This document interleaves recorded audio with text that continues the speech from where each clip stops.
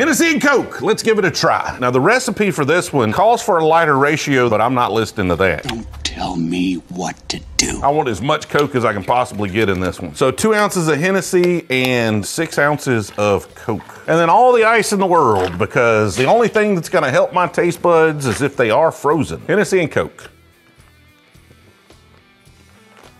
It just tastes like an Irish whiskey and Coke. So if you like Irish whiskey, you're probably gonna love Hennessy. If you don't like Irish whiskey, you're probably not gonna like Hennessy. And I happen to be in that camp. I'm like the leader of that tribe at this point. Y'all need to come up with something that makes this crap taste good.